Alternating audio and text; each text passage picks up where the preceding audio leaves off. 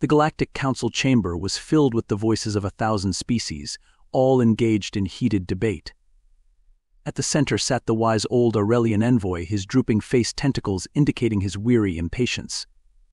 The order he called out in his native tongue, the translator devices warned by all rendering it into their own languages. We must have order if we are to address the petition by the humans. A ripple of amusement and derision passed through the assembled delegates. The newest spacefaring race, humans, had burst unexpectedly onto the galactic scene with crude but effective warp drives and an irrepressible urge to explore. They reminded many elder species of their own hopeful youth, so long ago. The human ambassador stood, clearing his throat. Ambassador Roma was young, even by human standards, his smooth face only lightly lined. He activated the translator at his collar and spoke.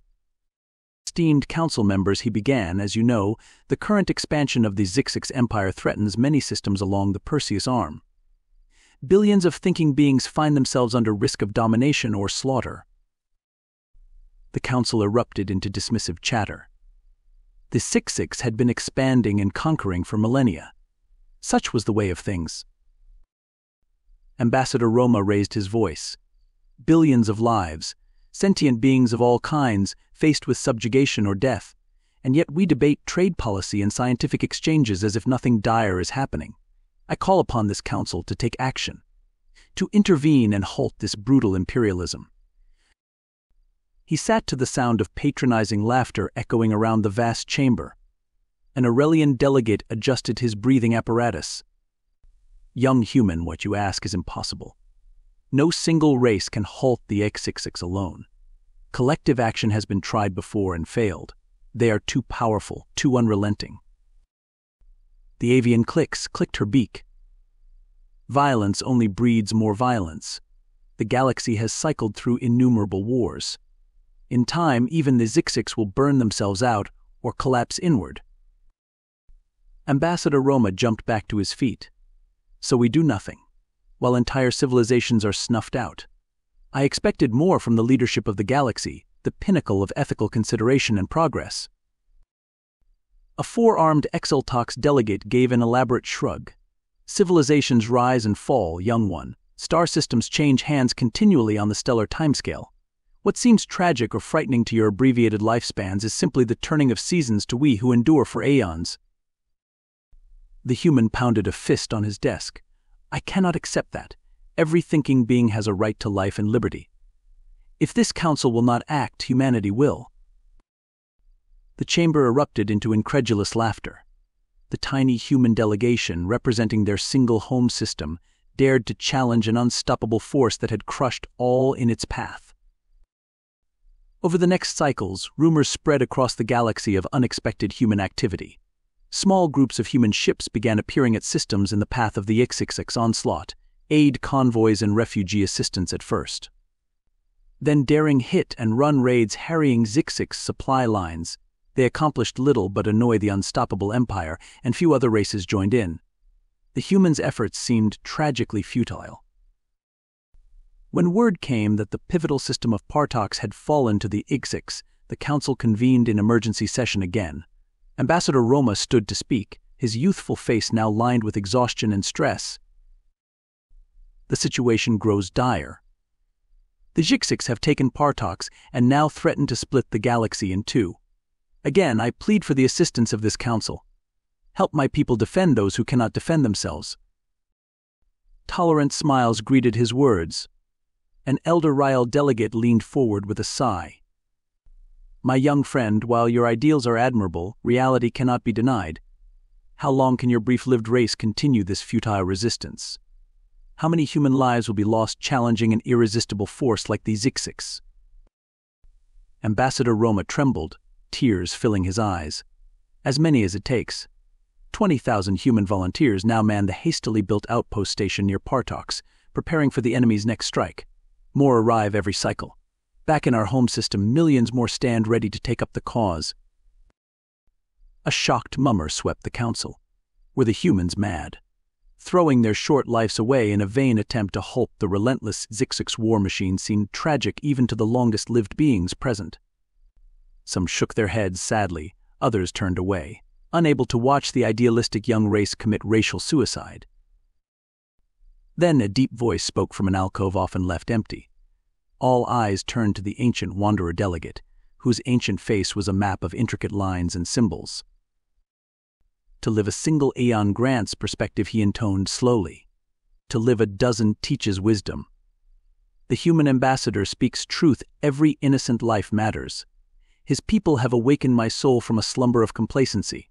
We who have seen so much crisis become numb to what should shock and appall. He stood, robes shifting like starfields.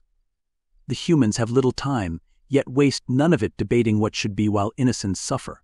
They demand action now. In this they shame us all. To the young race's astonishment, the old wanderer left his seat and came to stand by the human's side, placing an age-spotted hand on his shoulder. I pledge the aid of my people. We shall depart at once for Partox. He glanced defiantly around the vast chamber, as if daring others to speak against him. None did. In the cycles that followed, events progressed differently than galactic common wisdom had assumed.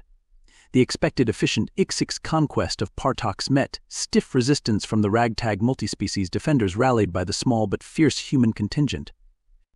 Casualties were horrific, as wave after wave of Xixix warriors threw themselves ruthlessly into the attack. But the defenders clung stubbornly to their asteroid stations and particle cannon outposts, bloodied but unbroken in spirit. The Council received increasingly angry threats and warnings from Xixix representatives, demanding that member species immediately cease all support, military and otherwise, for the Partox insurrectionists. But no longer did patronizing humor or dismissiveness greet these furious warnings. Quietly yet firmly, the United Council stood by their earlier allowance of voluntary assistance requested by the desperate human ambassador. When the Xixix changed tactics and began a campaign of shocking brutality against civilian transports and orbital colonies at Partox, they discovered humanity's fury unleashed. Faster than any anticipated, massed human strike groups appeared from secret staging points. The savage punishment they inflicted on Xixix military assets with brilliantly ruthless maneuvers did much to safeguard the system's innocent population centers. Word soon spread that the Wanderer's promised aid had also arrived, received by the defenders with awe and tearful relief. Ancient long-range battle stations that isolated and decimated the compromised sectors of the Xixix supply infrastructure. For the first time in ages, enemies of the galaxy-spanning empire began experiencing faint glimmers of hope. To the amazement of all and the delight of humans and their allies, the proof eventually became clear. After 2 full cycles of brutal assault and heavy casualties with little gain, the relentless Xixix offensive into the Partox system ground to a halt. Their aging but still formidable emperor called an end to the wasteful squandering of resources on an irrelevant border system and redeployed the battered attack forces to what were assumed to be more critical areas along their ever-expanding frontier. Behind this excuse, few failed to see the unprecedented truth. The indomitable Xixix war machine had been fought to a standstill by an unlikely collection of idealists, volunteers, and defenders of freedom. As the Council raced to dispatch diplomats and begin negotiations with suddenly receptive Xixix administrators regarding possible truce terms and territorial limitations, Ambassador Roma and his small staff found themselves inundated with profound expressions of appreciation and vows of allegiance. The influence and popularity of humanity seemed to grow with each passing cycle. When the young ambassador finally stood once more to address the full council, the ovation from the gathered delegates lasted several minutes before he could be heard. As the adoring eyes of dozens of species regarded him with admiration and respect, Roma smiled wearily but radiantly. "You honor us with your praise," he said earnestly, "but the true heroes are those who selflessly risk all for high ideals, the volunteers still rebuilding Partox, the refugees able to return home, the children who now have a future." He drew himself upright, the weight of responsibility both sobering and electrifying. "We may be a young race, new to the community of worlds, but we have proven that determination and faith can make dreams reality. My people yet believe that through courage and cooperation, we can change things, that working together we can forge a galaxy where all may live and thrive in peace." Amid the resounding cheers, Ambassador Roma's gaze met that of the ancient wanderer, who nodded almost imperceptibly in profound approval. The endless cycles of complacency were over. Under humanity's influence, a renewed spirit of optimism, heroism, and unity was igniting across the stars. A future that had seemed fixed and unchangeable was now full of hope and possibility.